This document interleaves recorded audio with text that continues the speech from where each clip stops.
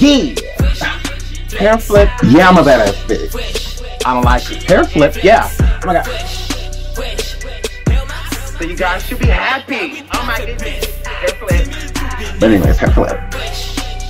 Hair flipping on these toes. Hi.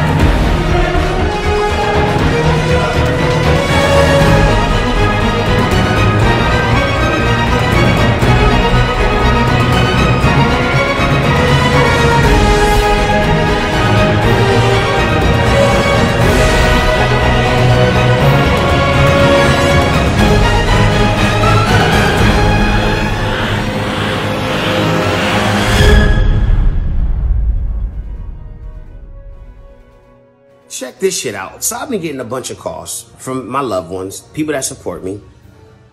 And they're like, take this down, deal with this privately. But I say, yo, they've ruined me publicly. They've tried to smear my testimony, make me out to look crazy, got people looking at me sideways, got people thinking that I'm gay, and I'm not because I was molested by a pedophile.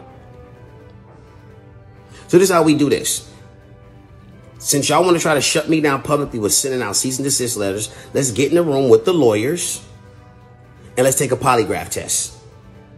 I'm going to take the test, and when I take the test, you can do whatever it is that you need to do. When you take it and when you fail, you take this fade and you take that bit. Because I'm tired of being bullied, and I'm not going to be bullied no more. Oh, yeah. And I'm doing this polygraph test for all of my fans that support me, all my family and my friends that support me, so I can move on with my career, move on with my life. Free me. Hey, what's up? It's Quindon Tarver. I'm the choir boy from the movie Romeo and Juliet, which starred Leonardo DiCaprio and Claire Danes. I'm here with Sheffic on Invocation. And remember, everybody's free. Quindon Tarver, child singer in Romeo and Juliet, dead at 38. The former child star from McKinney appeared in Baz Luhrmann's 1996 take on Shakespeare and on American Idol. Quindon Tarver, a McKinney native who appeared as choir boy in Baz Luhrmann's Romeo and Juliet on the seasons 2 and 7 of American Idol, has died. He was 38. Tarver died in a car accident Thursday night on President George Bush Turnpike, his uncle Kevin Tarver said. He had been through so much, said Kevin Tarver, but his focus was on his music. He was getting ready to take his comeback. He had been in the studio working on a project that was supposed to be released this year. Quindon Tarver was born in McKinney in 1982, where he started singing in the choir at age 4. He appeared in the video for Madonna's Like a Prayer and signed with Virgin Records at 12. While recording his debut album, Quindon, he was asked to audition for Romeo and Juliet. Tarver performed covers of Prince When Doves Cry and Rosales Everybody's Free in 1996 film. His songs were also featured in the double platinum soundtrack to the movie. Released the same year as the movie, his first album included a hit single, It's You That's On My Mind. He took off on the tour with the singers Brandy and Monica, but shortly after having found fame at 14, he was back home in Texas. In a 2017 interview, Tarver said his career stalled because he spoke out about being raped and molested as a child in the music industry. He said he struggled with drugs and alcohol and attempted suicide in 2012. Young artists be aware of the wolves in sheep's clothing, says Tarver in an Instagram post in December.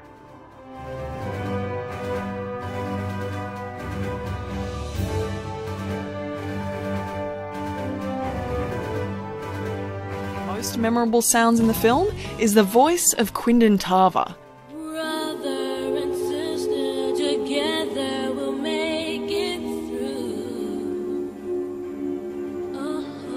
Yeah. I was recording my first album when I was doing the audition, and in the middle of the audition they stopped me in the middle of singing the song, and they were like, "You got it." Everybody's free.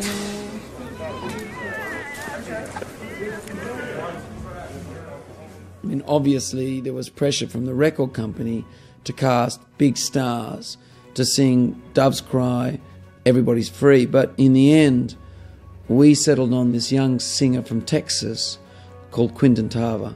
A whole lot of improvised scat over it too, you know. In the script, Craig Pearce and I wrote as if sung by a young Stevie Wonder. So we went out looking for the young Stevie Wonder, and we found him. The only thing was he really sounded much more like Aretha Franklin. His covers of When Doves Cry and Everybody's Free turned Quindon Tarver into a superstar at age 14. That was 22 years ago. Has a lot changed for you in that time? Yeah. I've grown, of course. I'm now a man. I've got vitiligo. And I've matured, and my voice has matured. I've overcome a lot. Just sing it to me. Brother and sister, together we'll make it through. Yeah. Someday a spirit will take you and guide you there. It was also around this time that he was sexually abused within the music industry, a trauma that had huge implications on his life and career. I didn't tell anyone until I was 27 years old. What was supposed to be my dream, what was supposed to make me feel happy, actually destroyed me.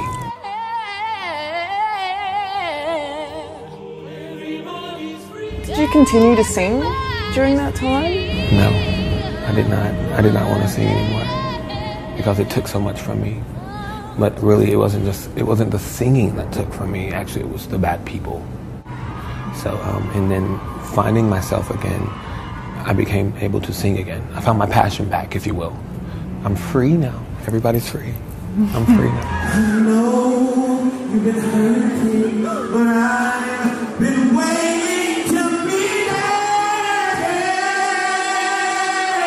This is Quindon Tarver's first gig back, and he joins a lineup of Australian artists including Ella Hooper, Jonathan Boulay, Cash Savage and Abby Dobson.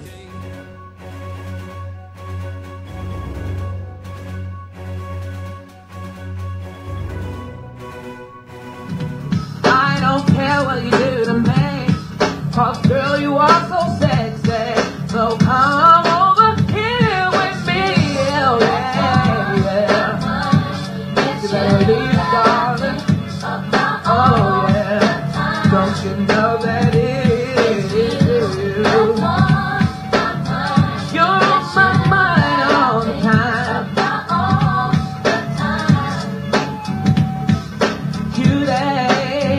You know me well. I wanna get with you to have a story to tell, baby, baby. I'll let you know that I have a thing for you and I can't let go. Oh yeah. You better believe it, darling. It is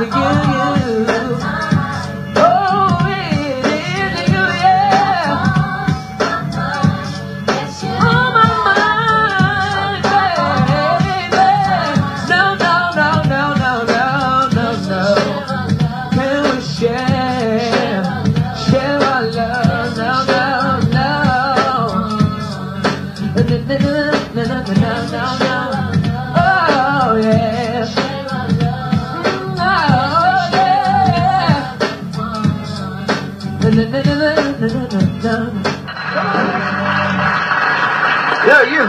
You have one hell of a voice for 15 years of age. Thank you. And congratulations on When Doves Cry too, because it was part of the movie, the Romeo and Juliet. You must have got a thrill. Yeah, I enjoyed it a lot. It was really nice. I've got something for you. This is the night of plaques. We are giving a plaque to Tricia You would, and this is your turn. Look at this. Look at that. You can find a wall now. That's the When Doves Cry.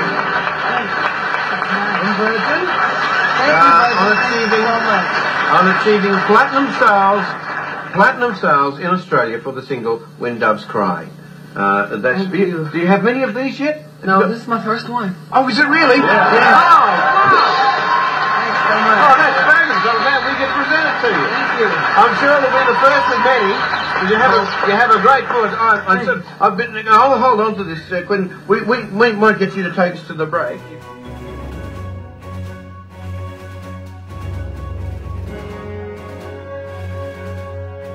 So I'm calling out everybody. Y'all really gonna keep working with Chris Stokes, but R. Kelly's in jail. All right. Quindon struggled a lot with his sexual abuse that he alleges that Chris Stokes and Marcus Houston placed on him as a child star in the industry. Here's a post that he did not too soon before he passed away. Once again, God rest Quindon's soul. Quindon's quote, "As I lay in bed, I have some things that's on my mind. At first, I wasn't going to share, but I felt the need to. As the tears roll down my face, I think of all that I am grateful for and how far I have come. For years, I've been hurt and consumed by my past. Finally, in my life, for the last 8 months, I've been truly free. Free from hurt and pain. No longer depressed, no longer suicidal, no longer using alcohol and drugs to suppress. I can now feel and deal with emotions accordingly. It's taken me a while to get there, approximately 24 years, and I refuse to allow the very thing I've worked so hard to get over come in, try and take over. You know, when I was signed at 12 years old to Virgin Records and Chris Stokes, all I wanted to do was sing, share my gift of song and of passion that organically flowered from my soul into the soul of others. I entered the music industry and I didn't know that jealousy, sexual endeavors, rejection, neglect, hurt, and pain would be a part of it. That was never displayed through the countless awards I watched, the Saturday morning Soul Train performances, or the number of interviews I seen. I just saw people with the love for singing doing the same thing I love to do. Well, that wasn't the case for and God's purpose. I had to endure so much. But I'm finally on the other side of the dark nights. I no longer resent the people who sabotaged me and sought after my demise. Hashtag Chris Stokes and hashtag Marcus Houston. You know what took place." So with Quindon stating this, obviously he's just reiterating what he's already stated. He stated that when he was a child, Marcus Houston would sexually molest him. And Chris Stokes was present during these sexual molestations, and that Chris Stokes would watch these molestations happen. Quindon never really truly healed from it. I think that he got really close, and the closer he got to it, the freer he got. I feel like he actually became free. You know, I do feel that he is free from all of this now. It's just sad that it had to happen in the way that it happened, and with him being, you know, younger still, and I just feel like he just has so much more to live for and so much talent, you know, to show and express to us. And it's unfortunate that he didn't get that chance, but we will never give up in Quindon's quest to get his justice. He's not the only one that is owed justice. So we will continue to fight for Quindon, because he fought for the ones that were no longer here to do it themselves. Quindon's cousin was, you know, in a shooting, and he ended up passing away, and Quindon was, you know, doing the stand your ground for him and others. So shout out to Quindon for always standing up for what's right, and we will do the same thing, Quindon. We will stand up for what's right, and we believe you.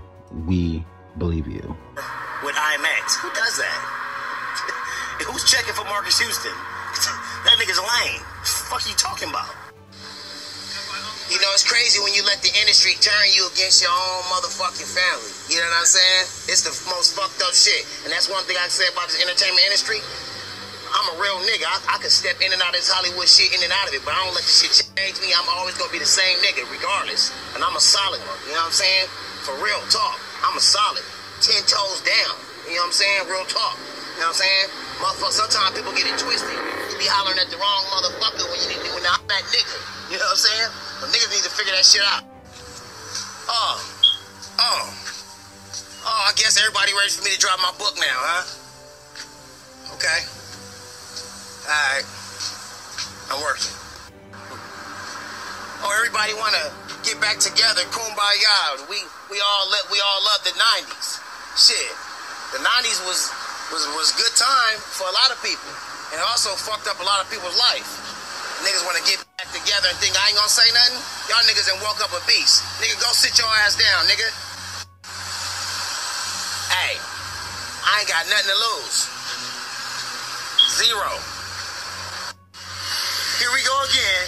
Immature Chris Stokes and B2K trying to fucking ride B2K's fucking shine. Y'all niggas don't sit y'all fucking ass down. Them niggas done went through a lot of shit. Let them niggas get their bag and go on about their life. Chris Stokes, Marcus Houston, bitch ass niggas. Oh my God, this nigga Marcus Houston look like somebody's daddy. That nigga Romeo, nigga, cut look like somebody's grandpa. I didn't even recognize that nigga. I didn't even know that was wrong. That used to be my boy. I couldn't even recognize him. Then Kelton that looked like somebody's uncle. I'm like, this shit crazy. Man, I'm curious to see how this is gonna all play out. And I'm still going through that. I'm living that every day of my life. And finding myself, I found my freedom. Because in finding myself, I found my being. And finding my being, I was connected with God. And I could not have found who I was without being connected. And being connected to Him brought me to my freedom. And I just want to say to everybody out there that you are already free. Everybody's free. Everybody's free to be themselves. Everybody's free to live. Everybody's free to love with no apologies. You don't have to be accepted. You don't have to be embraced. You don't have to be validated to be who you are. Everybody's free. Everybody's free. Everybody's free.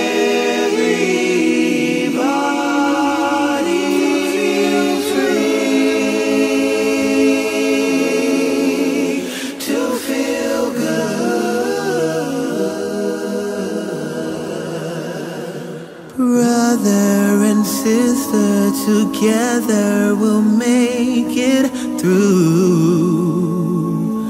Oh yeah. Someday a spirit will take you and guide you there. I know you've been hurting, but I've been waiting to be there. And I'll be there just helping you out whenever